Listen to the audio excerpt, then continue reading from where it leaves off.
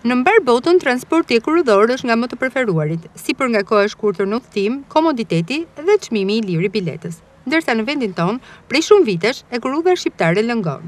Ne bëm një vëzhgim me kamerën e Adrianet pranë stacionit hekurudhor Durrës për të parë gjendjen aktuale të tij.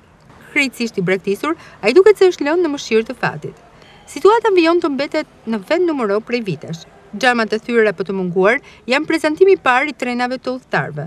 Burime zyrtare nga Drejtoria e Përgjithshme e Hekurudhave bëjnë me dije se për vitin 2013, numri i atyre që kanë preferuar të udhëtojnë me këtë mjet ka kapur shifrën 329.080 veta, ndërkohë që ky numër është reduktuar ndjeshëm për 2018 duke shkuar në 75.881. Për ata që do të zgjidhnin shërbimin abones, udhëtimi Durrës-Tiranë dhe kthim do t'i kushtonte 80 lekë të rinj, por gjendja në të cilën ndodhen trenat dhe mungesa e infrastrukturës i bën të qëndrojnë larg tij. Arsyet, specialistët e fushës i lidhin me investimet e munguara që kanë zvenitur shkëlqimin e dikushëm të hekurudhës shqiptare, ndërsa vetëm pak metra më tej stacionit hekurudhor lulëzon transporti urban, ku në çdo orë të ditës të shoqëron thirrja. Për Tiranë, Kati, u nisëm.